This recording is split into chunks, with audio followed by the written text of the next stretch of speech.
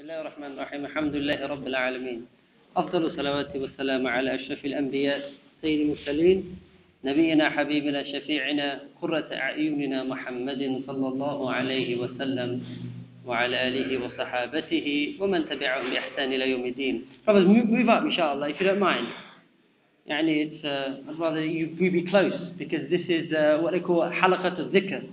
We're going to be talking about some verses of the Quran and some hadith. So whenever we mention this here, Allah subhanahu wa ta'ala's angels, their wings, will protect this gathering. We hope inshallah, because this is the month of Ramadan. We should look forward to Ramadan. This is the month, that was the Shahr Ramadan, الذي أنزل فيه القرآن. The Quran was revealed in this month. The Quran, which is the word of Allah, was revealed in this month. This month ain't no ordinary month. This is a holy month. So, this is also the month where Allah has tied up the shaitan. Shaitan can't do nothing. He's in chains. He's on a beat down. So Allah said, on this month, you ain't going to touch all my servants. I want to put you under control. So the shaitan is trying to look to deceive people. But in this month, Allah تفتح أبواب الرحمة. Allah's opened His doors of mercy for all of us. We just have to take this month, reflect, be serious. How can we let Allah's mercy come into our hearts? Because this is really the topic I want to talk about today.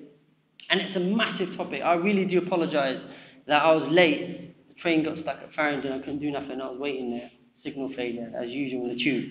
And I want to rush through. I had so much I want to talk about. Because when it comes to talk about the heart, the purification of the heart, there is so much. It's too big. No one can talk about all of it in one go. So I'm going to cram it into about 10-15 minutes. I know we're all agitated, we're getting ready to eat. Some of us have probably been working, helping out and stuff. So inshallah I'll keep it brief. But really we've got to be serious about this topic. The Tazkiyat al-nafs or the Tasfiyat al-qalb. The purifying the heart. This is so important in Islam. It's so important. When we do our actions like pray, fast and stuff like that, people see us, like we're all sitting here, all of us are fasting, hopefully inshallah, and people who are watching us, they don't know what's inside our hearts, they don't know what's inside, they don't know what intention is, they don't know what's internal to us. They might see us praying, Allahu Akbar, and then we do the sajda and all that stuff. They might see us go to the mosque, Ziyab Allah, he goes to the Tarawih namaz all the time, puts a hat on his head. But what's inside? You might go there, so people can see me, look at me, man, brought me to the mosque. We don't know what's inside, what's really he's thinking about. And that's what we have to purify, what's not only outside of us, but what's inside of us. Because Allah subhanahu wa ta'ala says loads of places in the Quran. Allah in one place here, He swears by the nafs, by the soul. He says, وَالنَّفْسُ وَمَا سَوَّاهَا, by the soul, and how we made it. فَأَلْهَمَهَا فُجُورَهَا وَتَقْوَاهَا, and we have inspired it, we have told the nafs, the person, the human being, what's good from what's bad. قَدْ أَفْلَحَ مَنْ زَكَّاهَا, whoever purifies himself, or whoever purifies his heart, his soul, he's succeeded. Means he's successful. Which means if you want to be successful in this dunya, if we all want to be successful here in this life, and in the afterlife, we have to purify ourselves. We have to. قَدْ خَابَ مَنْ دَسَّاهَا, and the one who doesn't purify himself, he's finished. Allah says he's finished. He's in ruin. He's ruined himself. Why? Because outside he might have everything. He might wear the lumbar jubba, white jubba with a hat. But inside he's rotting away. Rotting away. Now there's loads of stuff I want to talk about, right? But really I'm going to just cut it short. Our scholars, when they've talked about this issue in lots and lots of books, they've written hundreds of books about this issue. Some people call it ilm al-suluk, some people call it tasawwuf. You might have heard the name Sufism. In Bengali Firaki, they say that's what it's all about, purifying the inside of your nafs. Now our scholars generally, they say the heart can be of three categories. There's the heart that is muslih. That means the heart that is a good heart, it's healthy. There's the heart that is the sick heart. Qalb mareed, is dying, is decaying. Like how a tooth, when it starts to rot, you see it break away. It's like that. Then there's another heart which is dead. It's dead. We might see the person outside, he's nice and healthy, he might even do a 100-meter sprint, but inside his heart is dead. Now what do our scholars mean by that? What they mean, is that when they mean by the healthy heart, they're talking about that heart which it loves Allah subhanahu wa ta'ala. It loves Allah. It loves the messenger of Allah. It loves everything that Allah and His messenger give and they said in the Quran, in the Hadith. The Hadith, all the stuff that the Prophet said, and everything, he stated, he did. The person, he loves that. And when he doesn't do namaz or when he misses a prayer, he feels distressed, he gets hurt. Why didn't I do that, man? I should have done tilawah tonight. It's the month of Ramadan. I want to get the best of it as I can, get the best reward as I can. He starts to feel hurt. He likes being around Muslims. He wants to learn about Islam. He yearns. He wants the akhirah. He doesn't want the dunya. He don't want the dunya. Because he knows if he gets crazy about the dunya is going to take him away. And take you away from the akhirah, which is the most important place for us. In general, that's the healthy heart. And one can only do that if they start practicing the deen, live by the laws of Allah as much as they can. Try and follow the example of the Prophet and his companions. What did they do? How they lived? Which means he has to study them. He's got to sit with people, with teachers who's going to teach him it. It means he's going to be around people who are going to show him these things. The second heart, we said, the heart that's the ailing heart, is dying. Ain't dead yet, it's dying. And that heart is the one where it knows what it's supposed to do, but it's just ignoring it. Yeah, I'll do it. I know I'm supposed to do all that, but he ignores it. I'm alright for now. I'll do it later. Yeah, I believe in Allah, yeah? Yeah, I believe in the Prophet Muhammad sallallahu alayhi wasallam, but yeah, I'll wait, not now. Yeah, I kind of agree with all of it, I kind of don't. So he's kind of halfway there. Means the sickness has gone into his heart, but it hasn't killed him yet. He's dying. He's like, can you see? That's like the ailing heart. Then there's the dead heart. Then there's the heart that is dead. That means this heart don't care about Allah. He don't care about the Prophet. He don't care about Islam. He don't care about anything good. He just wants to go on his way, do what he wants. And Allah says, what does he do? يَتَّبِعْ هَوَاهُ.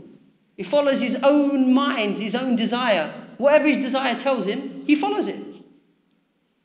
وَكَانَ أُمُورُهُ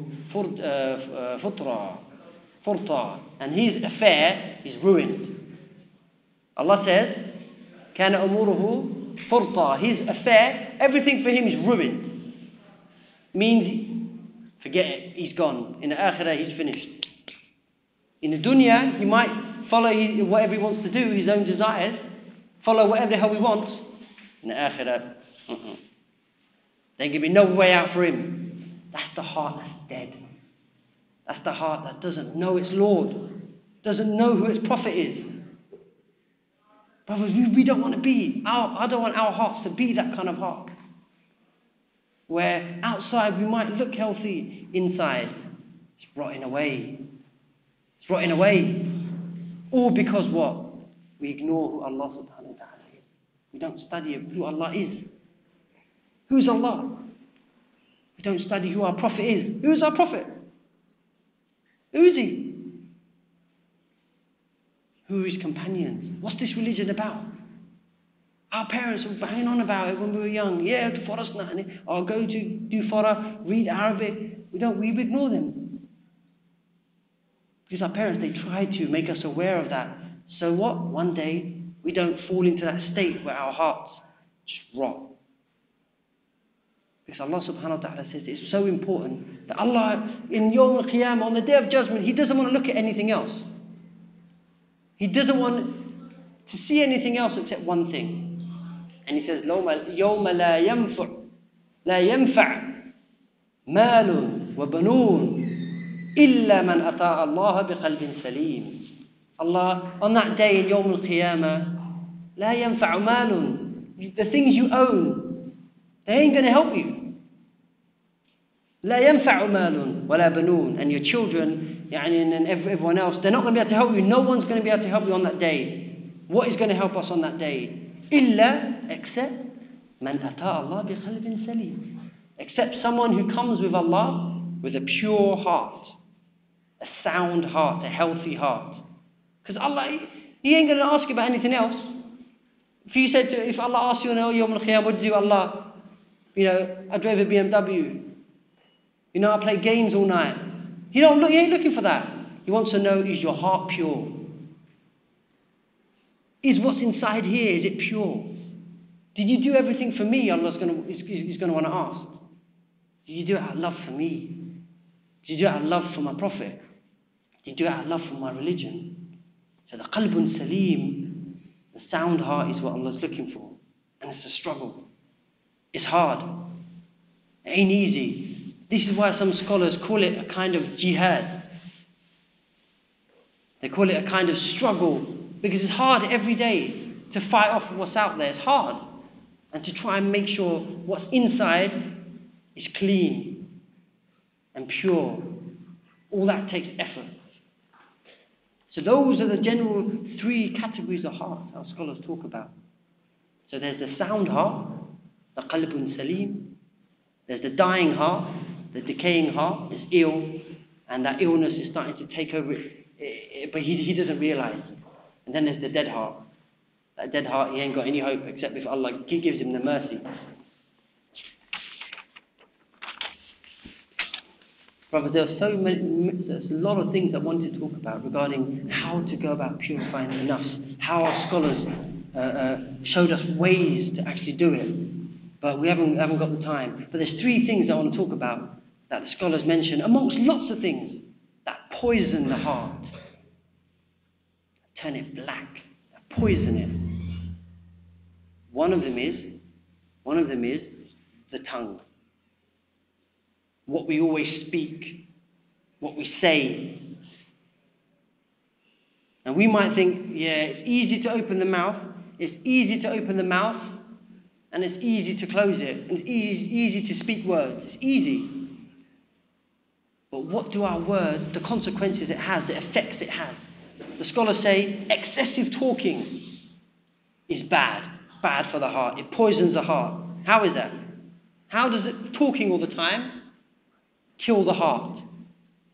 Well, they say, if you think about it, with this tongue, we can gossip.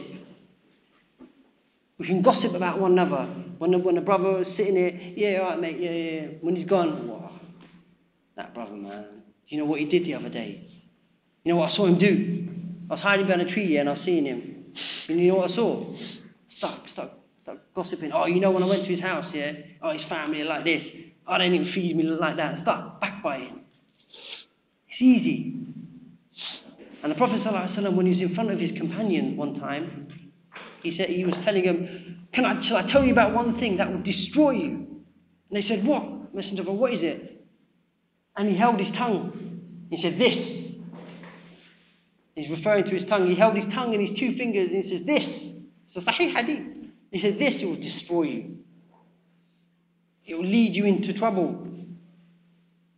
There's another narration which is Hasan. The hadith is Hasan, which is a good hadith. That Umar, the second Khalif, radiallahu anhu, he went to see Abu Bakr, and he saw Abu Bakr radiallahu anhu pulling his tongue with his 2 fingers. And Umar said, Wallahi Abu Bakr, what are you doing? Allah forgive you, what are you doing? He says, Ya Umar, you don't know. This tongue can lead me into trouble. It can lead me into places which aren't good things. It can lead me down a way which is destructive. So even the Sahabi is trying to teach us, Prophet is trying to teach us that this tongue, we can protect it. We can protect a lot of things. We can prevent a lot of bad. Because with this tongue we can swear. Allah doesn't like swearing. It's not good character to swear. We can joke about someone that might border on offending them. That's not good. With this tongue we might speak lies. Because Allah subhanahu wa ta'ala, He knows everything we do. He knows everything we do. So this tongue, if you protect it, the Prophet ﷺ said, He will guarantee you paradise.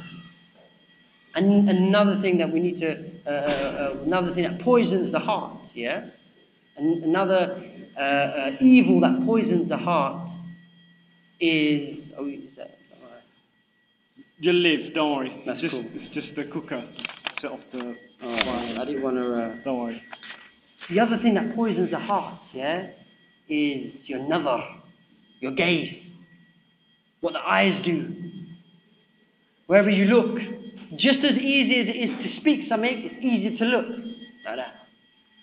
Not only that, staring at things that are haram, we're not allowed to stare at, we're not allowed to look at. And Allah tells the believers, قُلْ لِلْمُؤْمِنِينَ, tell the believers, يَغُضُّ أَبْصَارَهُم, to lower their gaze. Why? Allah says, ذَلِكَ أَزْكَى لَهُمْ. That will make you purer people. Because the Prophet ﷺ said, glancing at something that is haram, is like the arrow of shaitan. When you look at something haram, when we look at something haram we're not supposed to look at, shaitan jumps into that glance and he makes it look nice. Look at that. How beautiful that is. Look at this. They make it seductive. So it affects your heart. You see it. Hits you like an arrow. You might feel good when you see it first there, but that's shaitan. He's shooting an arrow. Really, what the arrow is doing is puncturing our heart. It's puncturing our heart. So even how many sort of, wallahi, Allah only knows how many times our eyes fall on stuff that are not supposed to see, because this is not a Muslim society, this is not a Muslim society. People do what the hell they want. And it affects our sight. Because, we can't always look down, walk into a lamppost, do you know what I mean? Can't always do that. That's why it's a struggle, it's hard. We've got to control our gaze. So if we protect our tongue from speaking bad, from saying bad, protect our eyes from seeing bad, that's 2 avenues, 2 roads we block into our heart. We should use these eyes to look at and read the Quran, to do tilawah of the Quran. We should use these eyes to watch programs that are going to be beneficial for us. Use these eyes to analyze what's going on around us, so we can understand things better. The third thing, lots of things that poison the heart. There are lots and lots of things. The books go on for ages. The third thing that poison our hearts, brothers, is the people we keep company with. Anyone who's serious about studying Islam, serious about studying this discipline, this subject area of purifying the heart, you will see the books devote so many pages to whose company we keep. Who are we hanging out with? There are people who, if we hang out with, we know they're good people. We know they're the people we're supposed to hang out with. Because these people, they remind us of Allah. They remind us of the Prophet. They remind us that, oh bro, you know what, you shouldn't be doing that. They always give us good advice. Advice to talks. MashaAllah, all of you have come. Which means all of you wanted good. May Allah reward you for that. So there are people who always want to make you do good. But we shouldn't do that. Remember what Allah's Messenger said. They always advise you constantly. They keep you in track. Because it's easy to fall out of track, isn't it? But these brothers, these people, if you sit with them, ulama, people who are knowledgeable, shaykh, people who study Islam, people who can tell you about the akhirah, people who can tell you about what you're supposed to do in the dunya to prepare you for the akhirah. That way they protect your heart, they safeguard it. But there are other category of people who, if you hang out with them, all they're thinking about is dunya. All they're thinking about is where they want to drive their car, what they want to do tonight. Even in the holy months, they want to tell you, when you tell them about Islam, they're like, forget that, man. Life is easy. Enjoy it. Hang out with me, we chill out. They might even roll up a zoo. Who knows? They might even do even more. Yeah, I know.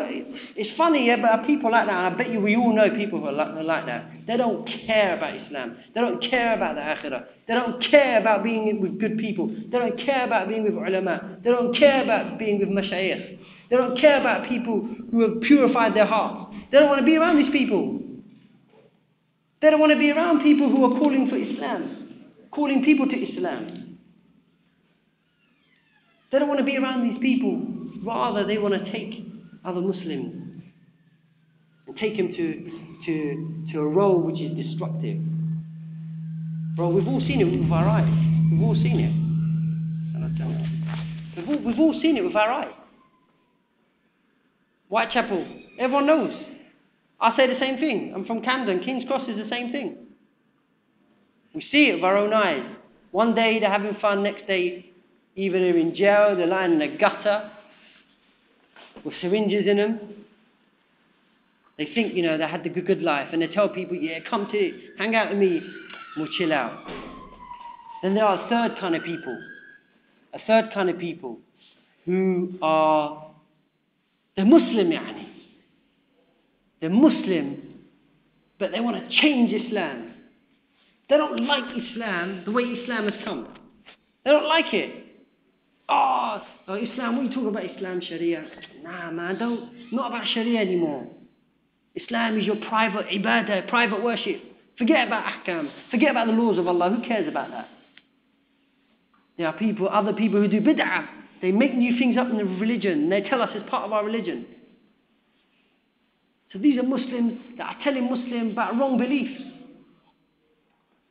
They're trying to change Islam.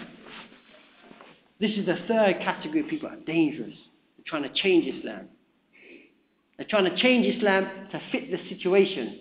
Oh, Islam, it's hard, isn't it, Islam? So, you know what? We don't really need half of religion anymore. The Prophet ﷺ, he brought it. He did the hard work. It's done. You don't have to do that anymore. You live in this country. It's nice. You do your namaz. That's it. Khalas. Forget about the other aspects of Islam. Forget about Islamic morals. Forget about Islamic behavior. Forget about any kind of Islamic dress.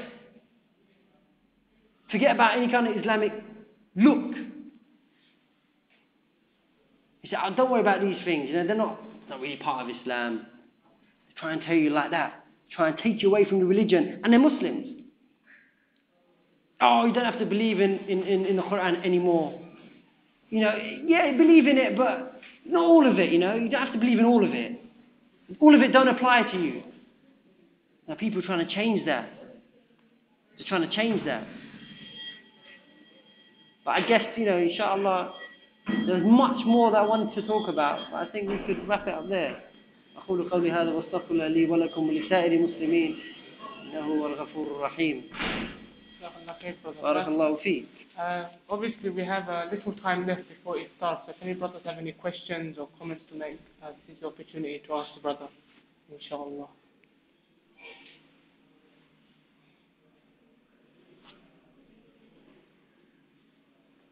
I hope that inshallah. تفضل. السلام.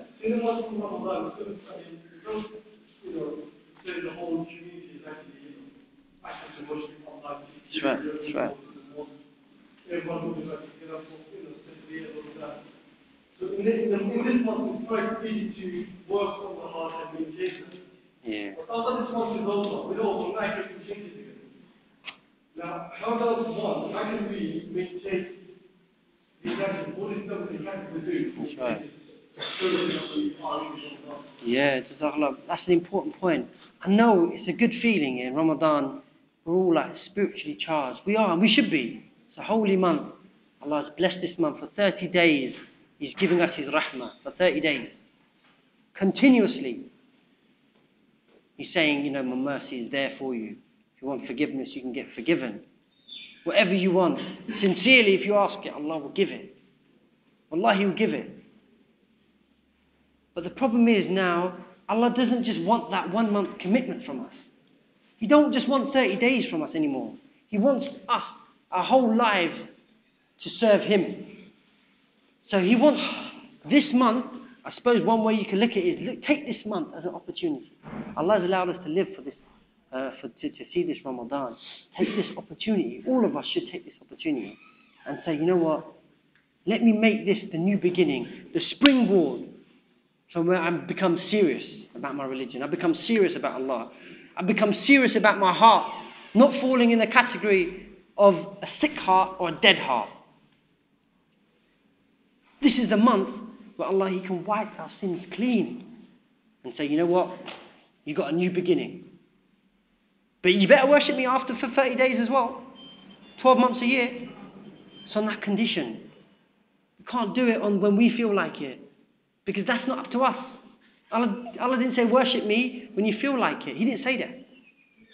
He said you have to worship me every time you can. Obviously in the 5 prayers, zikr as well, you do tasbih. You remember Allah a lot. So we have to use this month. Not just to worship Allah in this month only, for these 30 days. Even though these are the very holy days, yeah? We've got to do it after as well. Because then we're not being sincere. Then we're going to be like those people whose heart is sick. They just do whatever, they worship Allah whenever they want, when it suits them. That's not the kind of Muslim we want to be. We want to yearn for Allah. We want to build our knowledge of Allah and His Messenger. So we can go out and we can help other people with this message. So it's not just for Ramadan, although Ramadan is a beautiful time to start doing all this. What a beautiful month. This is a chance where you've got a boost. And Allah's saying, look, I've closed the doors of hell. I've tied up the shaitan. I've opened my doors of mercy. This is the ideal month. This is the month now to make the commitment. Either we make the commitment, inshaAllah, with the tawfiq of Allah subhanahu wa ta'ala, we will be on that path, hopefully where our hearts will be purified with the teachings of Islam. Or we're going to stay and we're just going to rot how we are. So when Ramadan finishes, our hearts finish as well. We get on that road again where our hearts will turn black. And we're going to keep going down that road until it gets black and black and black until it's dead. Then we're going to fall into that category where the hearts are dead. They won't know Allah. They won't know that Allah's messenger. They won't know about Islam. And Allah only knows what's going to happen in the akhirah with a person with that kind of heart. And we pray to Allah we don't fall in that category. But this is the month to make the change for all of us. So important. This is the ideal month. Can't be any other better month than to start in this month. Got a whole 30 days of training as well. Inshallah, Allah give us the tawfiq that we can continue, even outside Ramadan, to worship Him as He's supposed to be worshipped.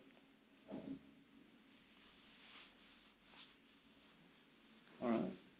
Jazakallah khair, Ustadh, for continuing unfazed from fire alarm and everything else. And I hope the food ain't burnt, you know what I mean? yeah, no. I think we learned a lesson that fire alarms and cookers don't mix.